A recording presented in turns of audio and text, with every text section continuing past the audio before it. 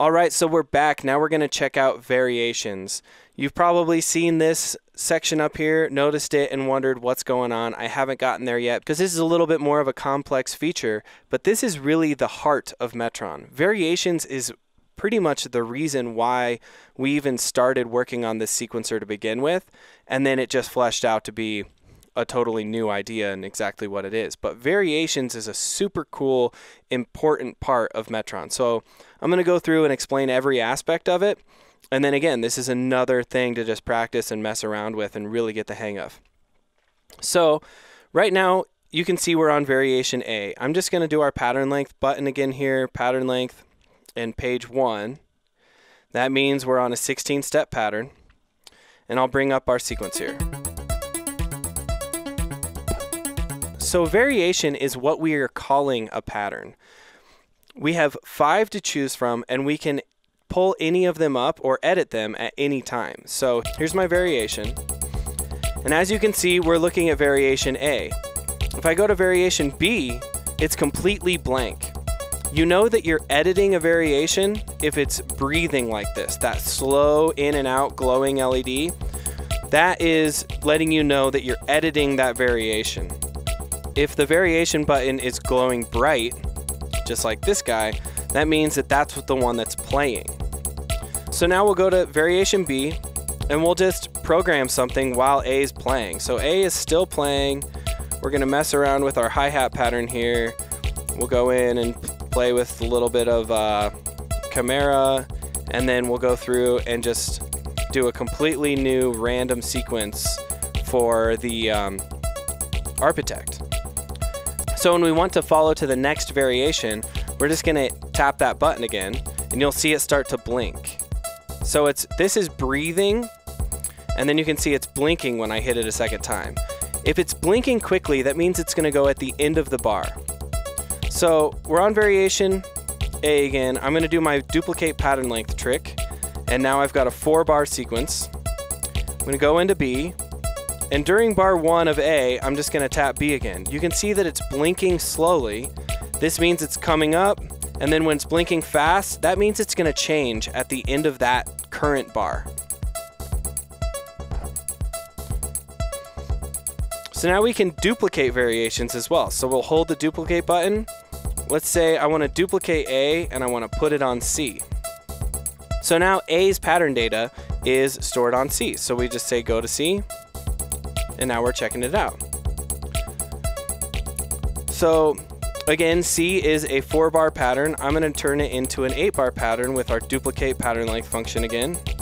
So duplicate pattern length. And then I'm going to go through here and grab my claps and just make a little bit more variation here. All right, so there's my variation. I've got like pretty cool variation on C. And let's say I want to switch to B at the end of variation. So I'll hit it twice. It's blinking slow, blinks fast on 8, and then it changes, right? So we just covered that. Let's go back to C. Let's say I want to go into B quicker. So I hit B once.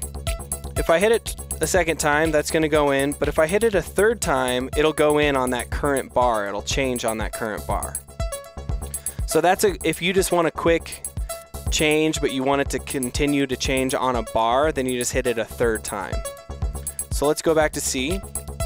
And then the last way to change variations is more of a fill effects kind of way of doing it. So that's how you can remember it. You're going to use the fill button, fill effects, hold that, and now you can instantly move to a different variation without changing the playhead. There's no reset or anything like that. So you can kind of use another variation as a fill.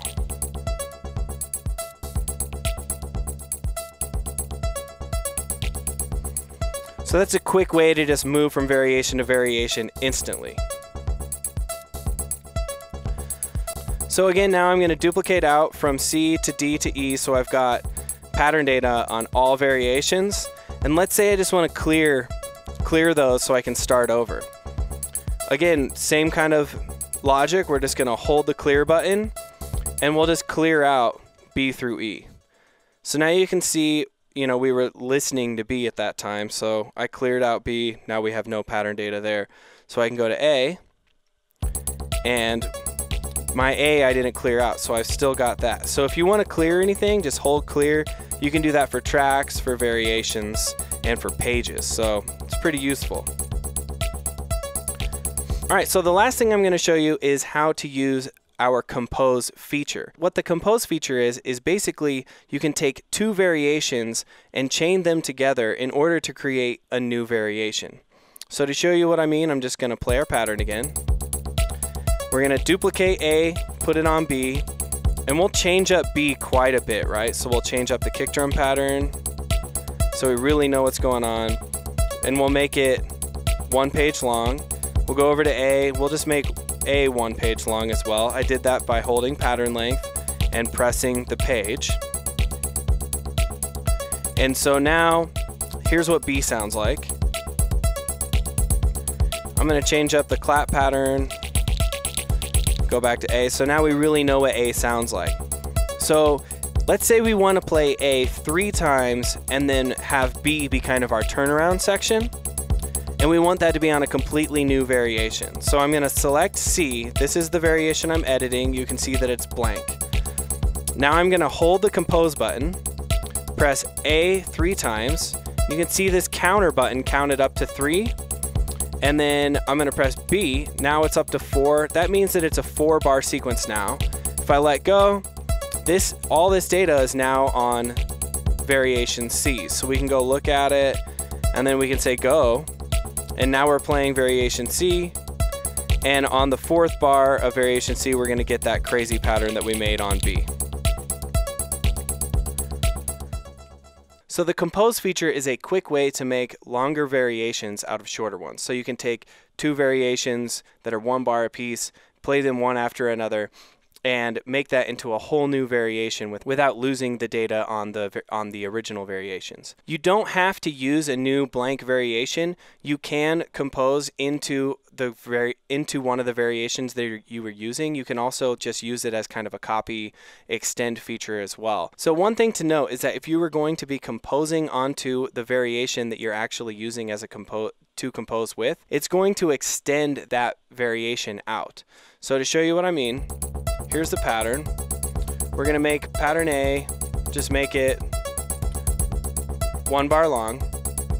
We're going to go through here and we're going to hit compose. As we go through here, we're going to hit compose, hit A 3 times, hit B. As you can see, this has already extended out this pattern. So it extends it as you're working on it. I definitely recommend using a blank variation, but you don't have to if you don't want to. So again, this is an awesome thing to practice, really get familiar with and check out, and then move on to the next video. Thanks for watching.